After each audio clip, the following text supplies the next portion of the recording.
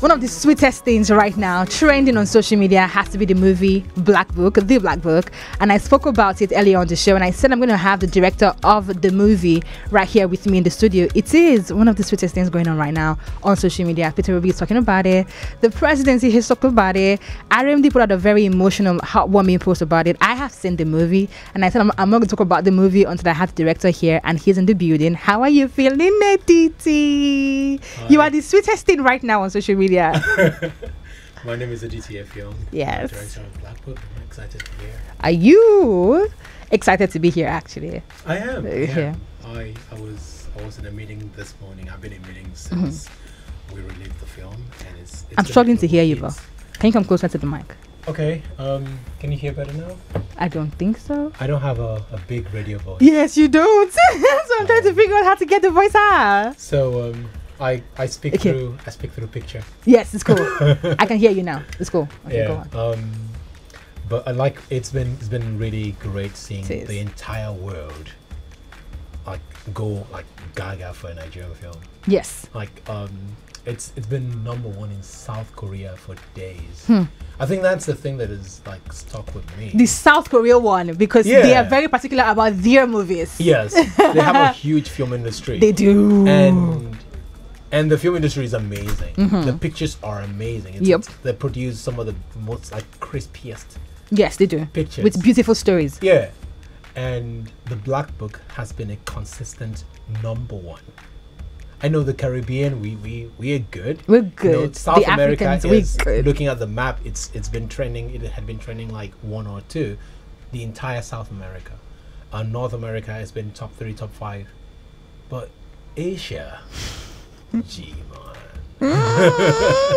That one you didn't see coming. I did not see that one coming. Okay, so this movie has been, people have been raving about it and talking about it on social media for a couple of days since it dropped.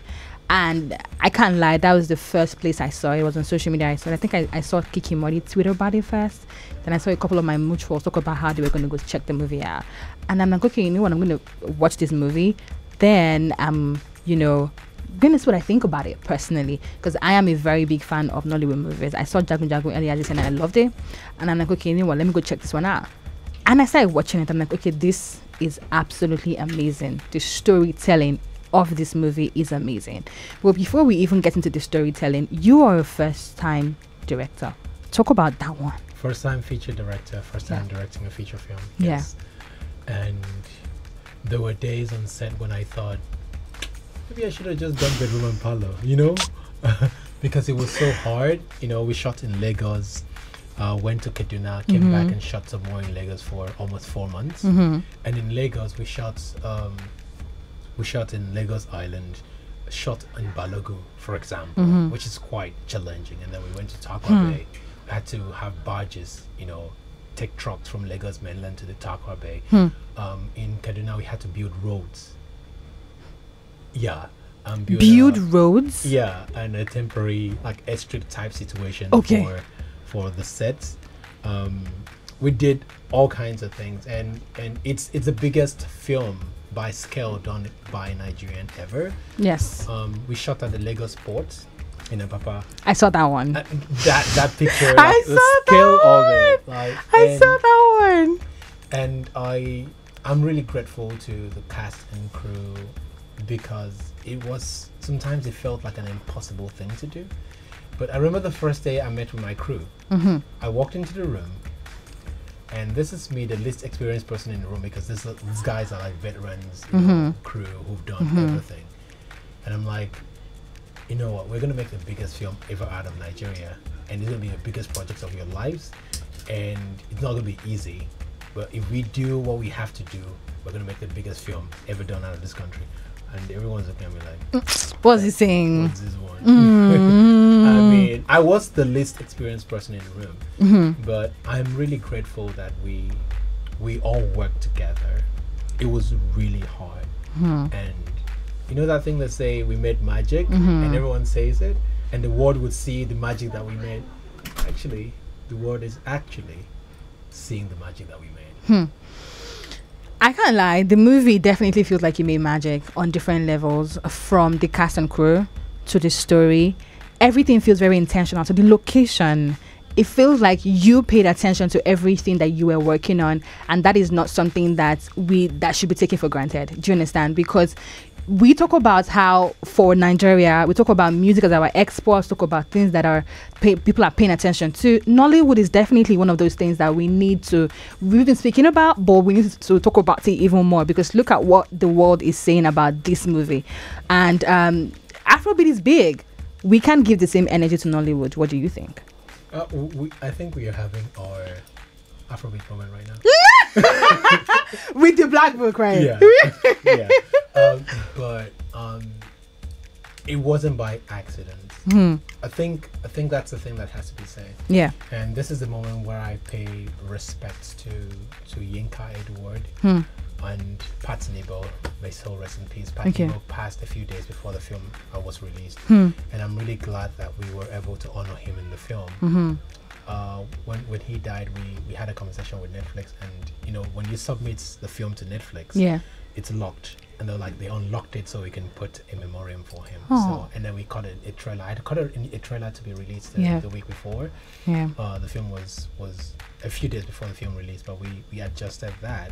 It felt almost prophetic in the way it says, "You may never see me again, but I give you one last task." I give you one last task. Yeah, it was like Pat Nebo was speaking to us, and there's a shot in the film where he just made a little salute, and it was like, "Salute, bow out." And I met with his family a few days later, and I'm really glad that the world is seeing his legacy. He always told me, he called me the ocean wave, and when he told me that this is the biggest film he has done, this is his best work.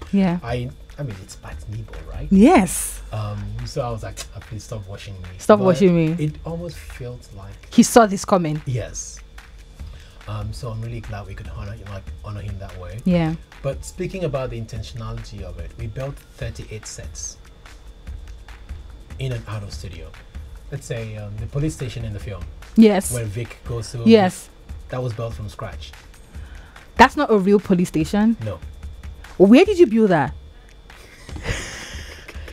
In studio. So because when you see the film, we shot Vic is coming in, and then we shot from behind to see the inside of the cell. Yes. How do you think that was done? I don't know. It's a set, so you build it so you can track from behind. So it's a room with a room has 4 walls. Yes. But when you build that, you build 3 walls. The other wall is empty, so you can track and can film from behind. The market scene. The market scene in the where he goes to meet that lady character. I don't want to spoil the film for people. I'm going to spoil. You have seen the movie because I have questions no, now. I'm not going to do that. But now, the market scene. The market scene. Which of the market scenes? When he goes to meet Big Daddy. Okay. Peruvian Jacquard. Okay. See, when you walk through the market. Yeah. That's not Balogun. We went to on a Sunday morning. It was Balogun on Sunday morning is just empty streets. Yes, it is. Built up all the stalls and brought 300 extras.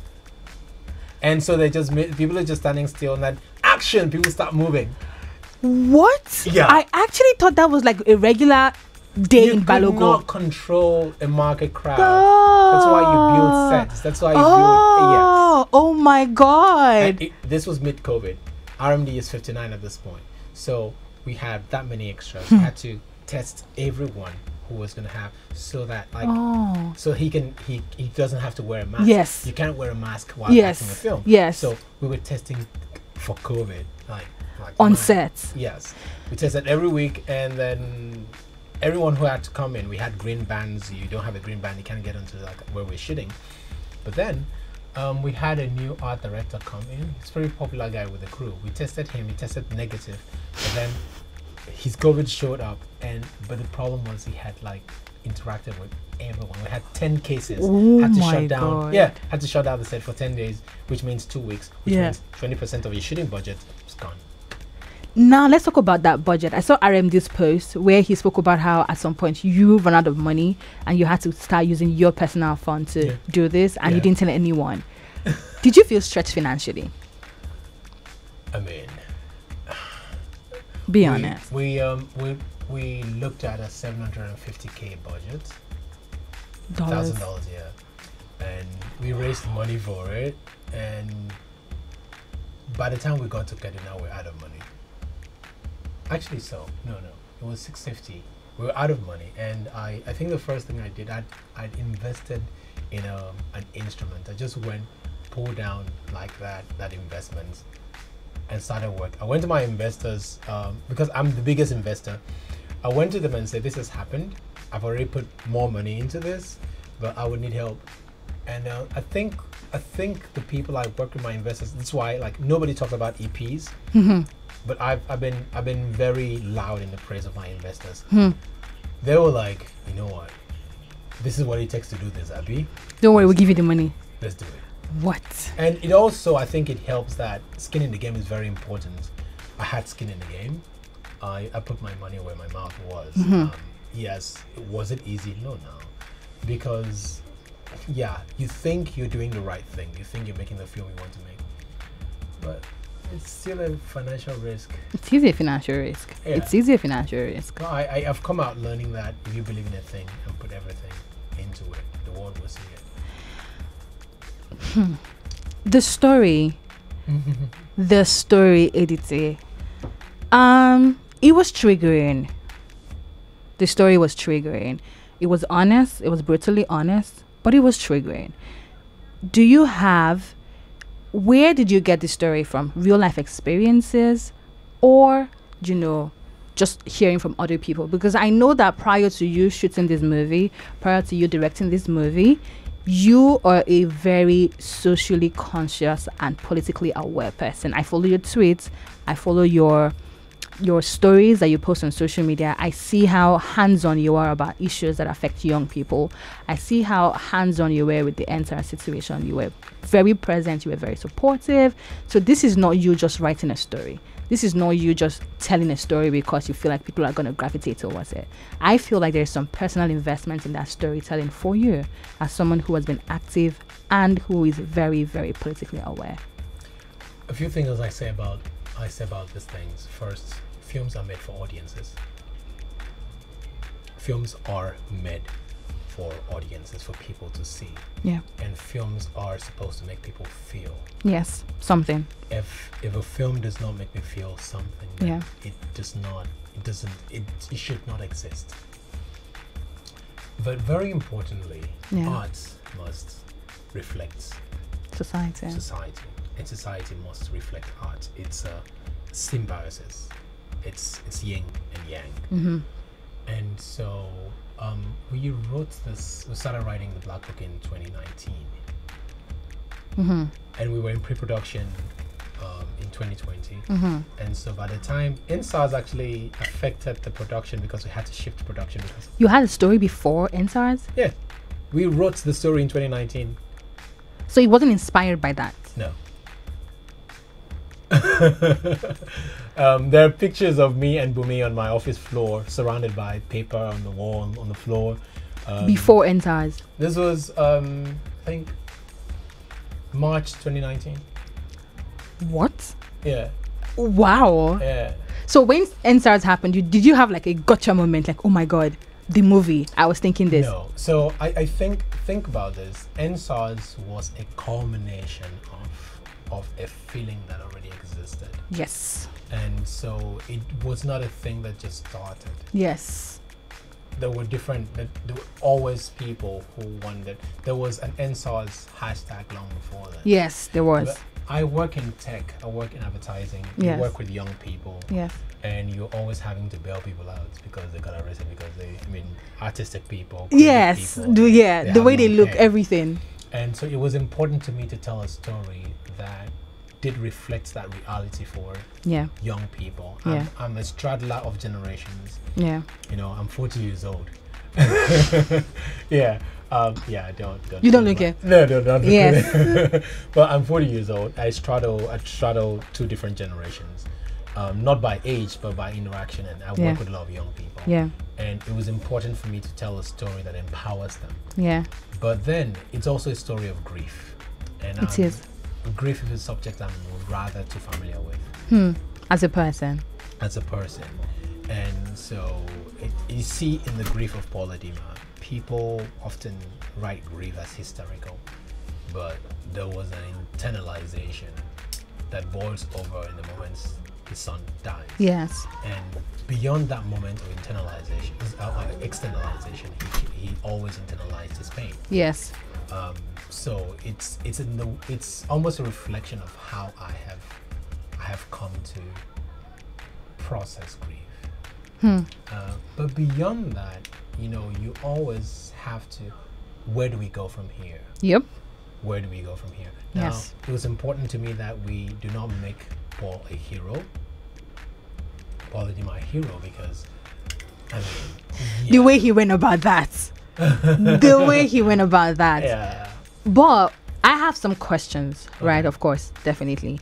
The part where I had to pause, I'm gonna read out some part of the movie.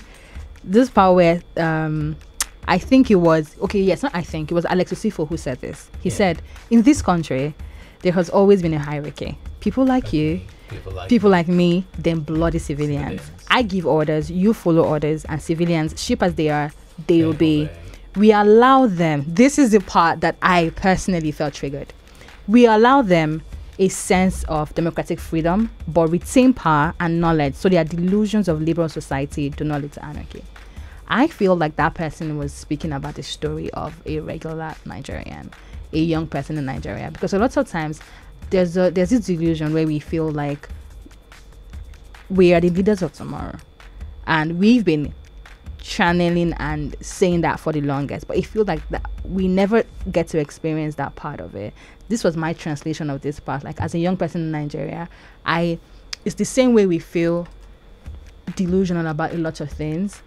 How do you expect us as young people to take in that part of the movie? When you wrote that line, what were you thinking? What were you expecting us to feel in that moment? Because I sat down, I had to pause that part. I sat for a minute. I wrote it down. This was even, guess what, Edith? This was even before I knew I was going to interview you. I wrote this down for my personal consumption. And in that moment, I texted my friend and said, this is so real. And it feels like, as young people, at some point, we need to ask ourselves, how long do we intend to stay delusional? I do not think that there's actually anything delusional about wanting happiness. There is nothing delusional about the pursuit of happiness. Every human being is entitled, or should be entitled, to happiness. And I want to say that this was a love letter to my country. And everything that I've needed to say, I have said. However, it wasn't just a Nigerian story. Yeah. I have seen spikes of this film in Pakistan. I'm getting messages from Pakistan, from Colombia, from Panama. Different corners of the world. Yeah. And I think that message resonates not just for Nigerian young people, Yeah. for young people all over the world. Yeah. We must not settle. We cannot settle. We must always be on that journey towards happiness, towards where we need to be. I don't know how we're going to do it, but everything we have done in the history of our country and all the countries around the world brings us to this moment. So the question has always been, what next? What next? What do we do? Yeah. The young people have to decide what they want to do. I'm too old now. Really, Edith? Okay, but that was a moment for me in that movie, and as a young person, seeing that, as a young person who has fought through different situations, especially as a woman, so ours is like multi-layered. We have to fight society, we have to fight the government. The same thing that, there's some things that we have to fight for that might not be general fights for everyone. Okay. I actually see you. Okay. And there's a lot of subtext in the picture, that in the film, that some people miss. Yeah. Vic is visiting Paul in Yes. prison. Yes. What happened to her? Did you notice what happened to her? She's a woman. She's missing yes, itself. yes, What she happened? is. The cat calling. Yes. The cat calling. Yes, I saw that. There were people who are literally in Jail, when yeah. they're trying to assault her. Yes, right from the jail, from the cell. I saw that. And she's terrified. I saw that. It's important that we see these things and we call out these things. Yeah. And it was also very important to me that the role of women in the film. Chichi. Yeah. Share the ground notes. Yes. And that has gone viral around the world. Yes, I've seen that one. And I'm waiting for my Chichi Share the Ground Note t-shirt. It's coming in. Yeah. I would like to see that one.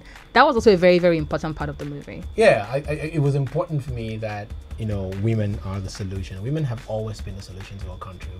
To situations in our country. Yeah. I'm a product of strong women. My mother had me at 20. She could have given up. My mother is the most important person in my life. You know, I have grown up, you know, like just her strength continues to push you. Yes, pushing through every difficult situation. And I had to write something in honor of that, of the women who raised me, my grandmother. My mother had me and I was 1 year old. She had to go get her higher degree. And she left me with my grandmother. My grandmother raised me with her army of children who are also young. I had to honor these strong, amazing women in my life who raised me by writing that. I'm married to like one of the smartest people in the world, you know, and people look at me like you're really smart. I'm like, you don't know anything. Yeah. But my son is like brilliant. He's in a gifted program and 90% of the things he knows, like, it wasn't from me. I teach bike riding, I teach design and things like that, but like the core things, it's from. So it was important for me to acknowledge that role and in showing how women who are part of the solution, mostly part of the solution, and in the way they do things. You know, men punch through walls. Women find the cracks in the wall and walk in without you seeing them. They invaded the entire place and no one saw that coming. You know, that was a spiritual thing that we I can't even lie. That was a moment because I was just there looking at the guy like you. So you really think that this is the end of the road? And he was feeling really proud of himself. I'm trying not to spoil it, but the way the women came in was amazing. A woman. But the casting, you did a fantastic work with Daniela Gray, and I think he did fantastic as an actor in that movie. I know that I see people saying, "Oh my God, how did he get casted as an assassin?" He was actually much bigger than that. He had built like serious muscle, but had COVID. And lost it all. He built the muscle for the role. Yeah, so RMD and him were in the same gym. I was also like my cast are working out, so I was working out too. We're pretty buff, you know. And I had COVID, lost everything. I lost weight. And Daniela too. Yeah, Daniela had the same situation. But without the muscle, he did fantastic. He was very believable. His face, there was just something about the way he looked. Like we moved all of the energy into his carriage, like his mannerism. And he did really good with that one. So shout out to Daniela Gray. I think he killed it. I love to see him as an assassin more. Who knows? Are you an assassin? But also, aside from Daniela Gray, we have RMD, we have Bimbo Akitola, we have a lot of fantastic Nollywood actors. How did you decide who was perfect for what role? How did you find, Daniela Gray will do well here, RMD will do well here? I wrote the script for RMD. From the beginning? Yeah. I remember writing Big Daddy, and I was like, First of all, Shafi Bello was the lead in my short film. Okay. And I was like, she's fantastic. I'll work with her again. She's amazing. So we were talking last night, Shafi and I, and I was like, remember, he's like, Aditi, you told me this would be the biggest film in Nigeria. You knew it. You knew it. And I remember when we had that conversation, I was like, I'm going to send you the script. I promise I'll send you a script. Read the script. I'm not going to cast you, but tell me what character you want to be. And I came in and was like, I want to be Big Daddy. I want to be Big Daddy. Yes. I'm like, of course I wanted to give you Big Daddy. I wanted you to bond with the character while reading the script. Yeah. That it wasn't a thing that I wrote it for you. I wrote it for you. But I wanted to be sure that you too. connected to it. RMD was on the project for 13 months. So when you see that performance, it was born of having spent time with the character, become one with the character. We're on sets, and I'm trying to talk to RMD, and I'm speaking to Paul Edima. It's a different thing. Paul Edima is a man of, like, it's like a hand grenade. There's so much violence and rage, so much anger. Yes. Him. Yeah. And so you're trying to speak with him, and he turns around. He's in character. Yeah. He's Paul Edima the entire time. Yeah. It was. I remember the day we shot his last scene on Takwa Bay, and he washed his head. It's like, thank God I had to take this off of me. The character. The character. The character changed him. He doesn't grow his hair usually. Yeah. But, so we had to grow his hair, so that he would he had to look unthreatening. Yeah. His shirt was always 2 sizes up. Yeah. And gray. Yeah. And the spaces he inhabited was gray, so that he doesn't look too powerful at the beginning. And then, of course, he takes the character journey to becoming his old self, dressing like his old self, becoming his old self. It was very intentional. But for the casting, I felt I was more like a kid in a candy store who ends up getting all the candy. You actually did get all the candy, because how do you have a movie with Bibi Wakitela, Shafi Bello, Sandy? I was like, these are the people I want. RMD, and then I woke up one morning and I had 99%. What? Yes. There was only one actor I wanted that I didn't, because he was unwell. Who's that now? Okay, 2. Okay, so I wouldn't say the name, but like he came on set and tested positive to COVID. Oh. Yeah. So you mentioned something about RMD. Oh my God, this interview. You said like 10 minutes. How many minutes now? You said something about RMD washing his head off the last day of his last scene. He had lived with the character. I think one thing that we do not talk about enough, I'm going to ask you if you play any role in that now as a director, is how actors need to shed off those characters when they're done with the movie, especially if the character was not a fantastic one. Is there a process to them going back to being themselves before that movie that they have to go through? We had to have conversations. I remember speaking with Ade after, because it's easy to write a likable character. It's easy to take a likable character and embody that person. But Ade was going to play a character we knew audiences would absolutely be annoyed with. Yeah. A very annoying character. So villains, people revere villains. Yes. They love heroes. Yeah. But annoying characters receive hate. But so we had to walk through that process of finding joy in people hating the character. Yes. Because that's when you know I did the job. And remember, films have to make you feel. Yes, you have to feel something. That annoying character makes you feel like you love this person. You wish this person would not make this decision. Yeah. But they keep making the decisions. Oh my God. But between you and I, Edith, the way Paul Edima went about fighting for the honor of his son, I see why. I understand the rage. I see why he had to do that. But I also feel like he could only do that from a place of privilege. There's so many Paul Edima sons and daughters that won't get that kind of honor, especially in countries like Nigeria. I'm going to read you a line. Read me a line. How many young men, do you know how many young men have been killed? Said the question was, no one speaks for them. Yes. Yes. On the pretext of being criminal. Do you know how many young men have been killed on the pretext of being criminals? Yeah. No one speaks for them. Yeah. That line began his journey. See, that was an admission of privilege. You have the privilege. You have this thing. She did not know who he was, but you have the evidence to potentially, bring justice. And justice for one can indeed be justice for all. We have seen the Mobad situation right now. Yes, we have. And you see an industry and a people rising for one person. Yes, in a way we've never seen before. Yes, and there is the point. Do you know how many other people have died without people rising to defend them, to find justice for them? Yes. It always takes one person. To start the conversation. Thank you so much, Edith Effiong, for coming through. This was a very insightful conversation. thoroughly enjoyed it. I'm so happy for all your wins. Everyone is going bonkers about this movie. I saw RMD talk about how he never watches his movie, but he would watch this one when he gets the number one. Has he seen it now? RMD, have you seen it now? I didn't see Up North for till 2023. Have you seen this one though?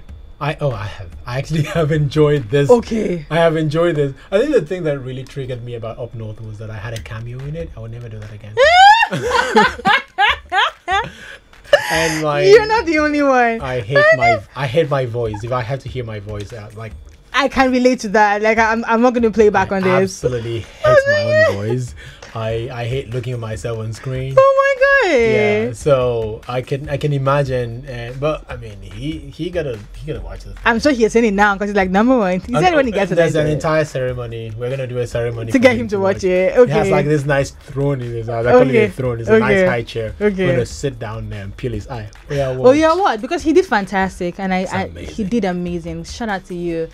You are an amazing. Shout out to him. No, shout out to you. I'm speaking to him now. Oh, hey. I was about to say that. I'm like, shout out to you. Then I wanted to go on and say, you are a legend, and we are so honored and so blessed to have your talent and to see you continue to do what you do. RMD, we are so inspired and we love you. And every other cast, every other person that was in this movie did amazing. There was no one in this movie that was unbelievable. They did fantastic. Shout out to you, the producers, and everyone who worked on it. It's such an inspiring, beautiful story told. And shout out to Nollywood. Shout out to Nollywood. We're winning.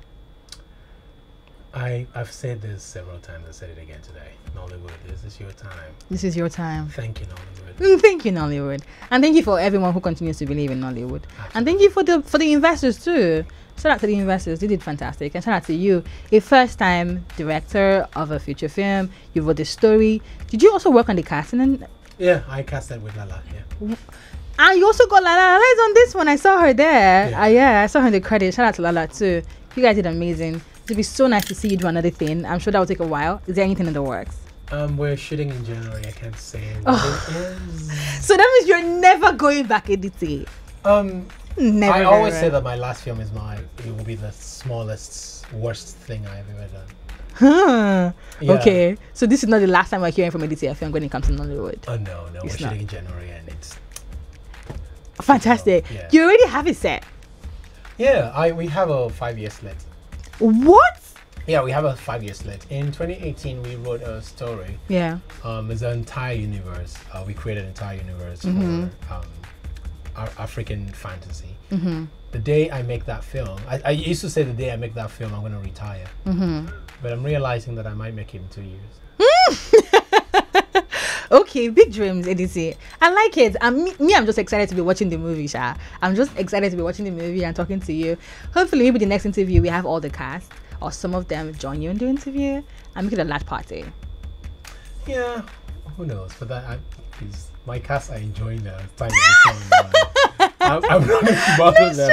I'm working for them right now. Let them enjoy because oof, they deserve it. They deserve it. And the location and everything was so intentional. So it's like I just keep giving accolades. It's endless. Thank you so much for coming through. It was so nice talking to you about the movie The Black Book. It's showing on Netflix. Why Netflix though? Why did you choose Netflix? It's the biggest film platform in the world. Absolutely. There you heard it. Can I get a song request?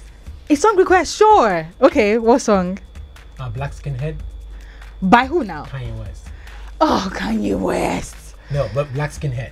You see why when you play this. Let me see if I have that one here. Let me see. I hope he didn't curse. Did he curse? If he did curse, then it can't be there. Did he curse? You should have a clean version. Well, but I have to be sure that he did. He did curse. Just the first phrase. He doesn't curse in the first phrase. Oh my god! I'm gonna cost you a fine. Yes, you're gonna cost me a fine. No. What did you say? Okay, a song for Delu. Do you have a song for Delu? What's the title now? A song for Delu. A song for Delu. From who now? It's the soundtrack, official soundtrack of the Black Book. Of the Black Book. Let me now see a song. I don't think I have that. Oh. I don't have that. Sorry. Now you're gonna have to find it. Oh my god.